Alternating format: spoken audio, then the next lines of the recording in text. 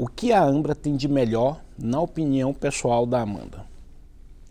É difícil responder essa pergunta, porque, ao meu ver, especialmente já tendo também passado por algumas experiências em outras instituições, enfim, eu tenho muito contato com outras instituições porque ministro aulas, palestras e tudo, mas, ao meu ver, a Ambra é uma universidade que ela está com uma visão à frente de várias outras universidades do mundo, em vários sentidos. Primeiramente, por acreditar no ensino online de excelência, de qualidade, não aquele ensino massificado, mas um ensino personalizado, um ensino diferenciado, um ensino que propicia não só um networking com os alunos, mas um contato próximo com o professor.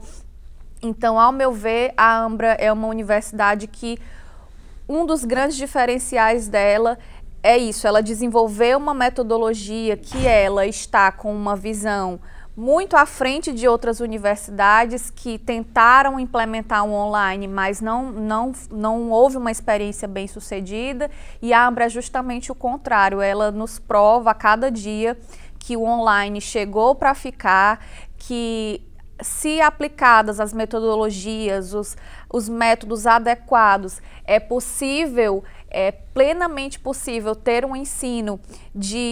não só de excelência, mas um ensino de ponta, um ensino realmente extremamente avançado, à frente do seu tempo.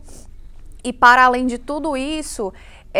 a Ambra, mesmo tendo esse aparato tecnológico, mas ela não deixa de lado o fator humano. Então, de forma até paradoxal para quem está de fora, ao mesmo tempo em que nós estamos ali tão conectados com a tecnologia, mas a Ambra, ela sempre preza por esse fator humano, pelo contato com os professores, pelo contato com o corpo docente, com a direção. Então, nós temos essa proximidade, a gente tem a liberdade de conversar com você, de conversar com o Francisco, de conversar com os professores. Então, a conexão que é criada entre as pessoas ali é fantástica. Então, para mim, esses são assim, alguns dos grandes diferenciais da Ambra, né? Porque é difícil até falar todos eles, mas realmente eu enxergo